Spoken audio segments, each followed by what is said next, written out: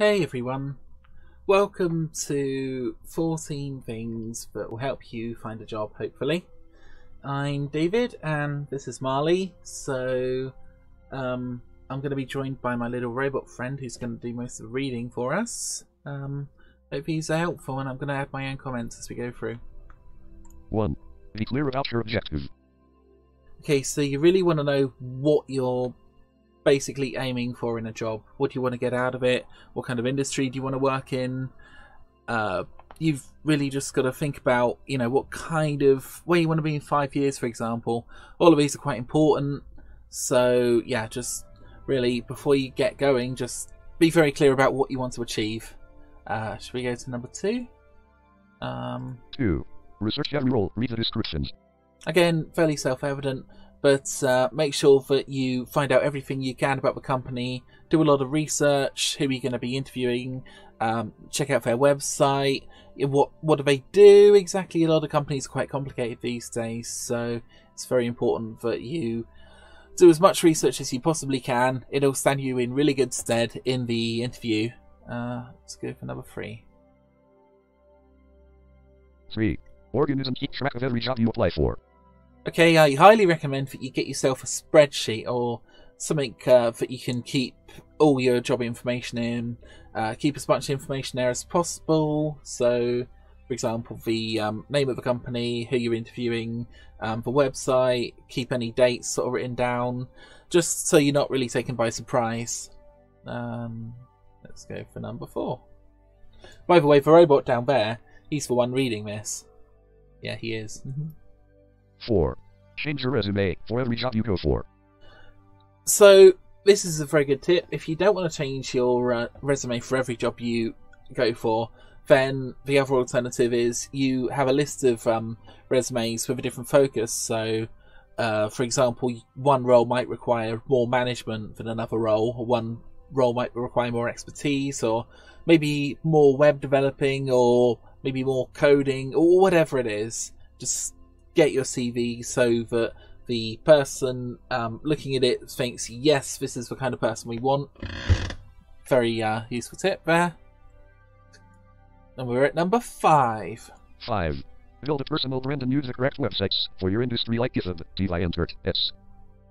Okay, again, a very good tip. Find out what websites your particular industry uses and use them. So it's fantastic if you want to go into coding, get some projects on GitHub, get some open source. If you want to go into art and design or anything like that, then DeviantArt or other websites, or you could always build your own website. That's what I did.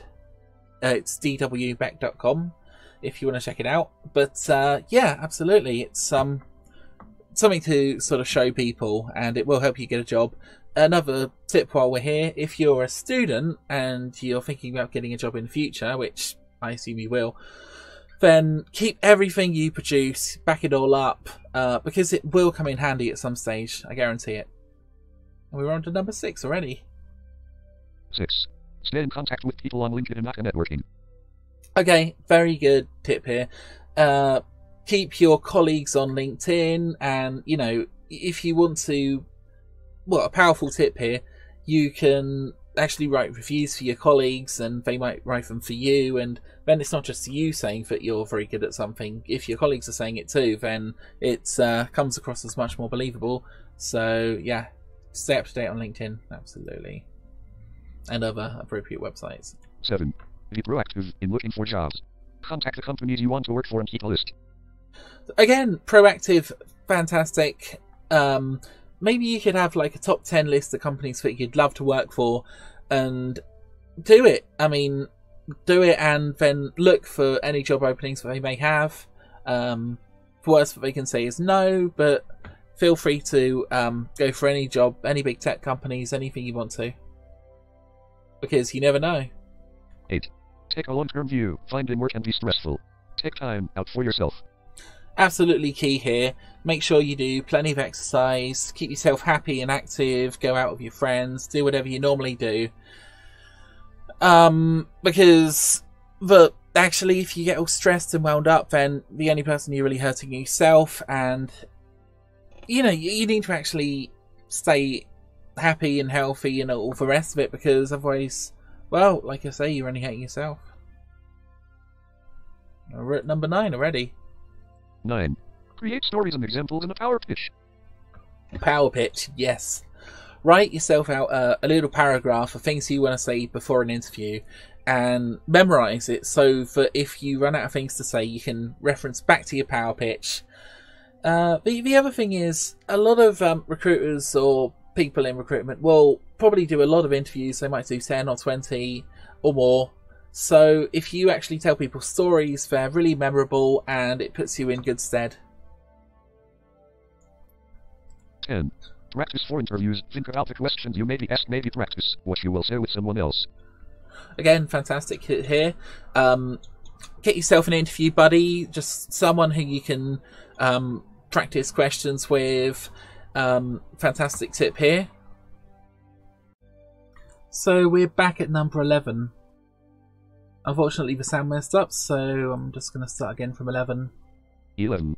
Follow up after an interview and show you're keen. Ask for feedback.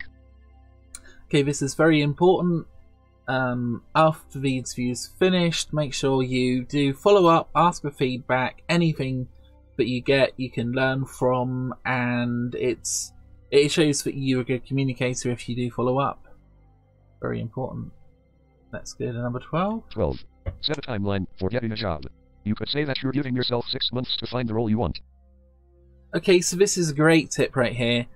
If you set yourself, for example, a 12-month period where you're just going to find a job, then what this actually does, it kind of reduces your stress level. It kind of means that you can go out and you can do other things, and you don't have to worry so much about immediately getting a job, because you're going to say, well, heck, I've got a few more months to actually get a job. So in a way, this kind of stops you from panicking, kind of relaxes you down a bit, lets you find a job more effectively. Very good tip there. 13. Remember to make time for you. Go for walks, go swimming, go to the gym, stay up to date with friends.